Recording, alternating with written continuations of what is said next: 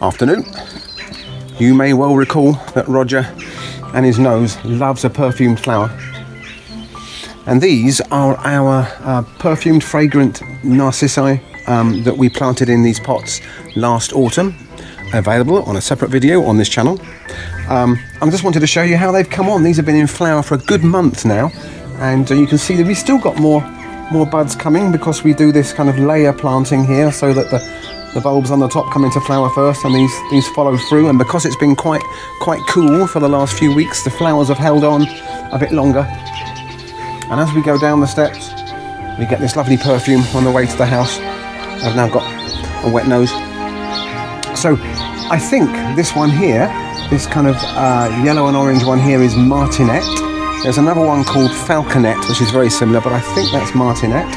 I think this one here is Sailboat. It kind of starts out yellow in the middle, cream on the outside, then it fades to creamy white all over. This one here, which is a beautiful, almost kind of square-shaped trumpet when it first opens, is Sweetness, I think. And just next door, you've got this fella here. That's called Avalanche, and that's been in flower for weeks and weeks and weeks. It's got a lovely sweet perfume to it. I wanted to quickly show you this one here, which doesn't look very inspiring.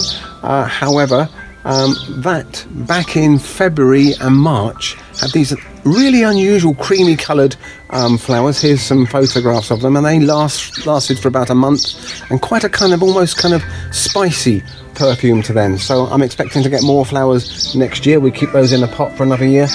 And then last but not least, this one here, which as you can see is not in flower yet. This is a later flowering one. Can just see the flower buds starting in there. That's Pheasant eye, which will be in flower probably late April and into May. So we've had flowers on these perfumed daffodils February, March, April, May. Four months of flowers in 4 separate pots. Flowers and perfume, what's not to like? So in the autumn, why not plant up your little selection of perfumed daffodil pots, and you can have them by your front door and enjoy the perfume and the look for up to 4 months. What's not to like?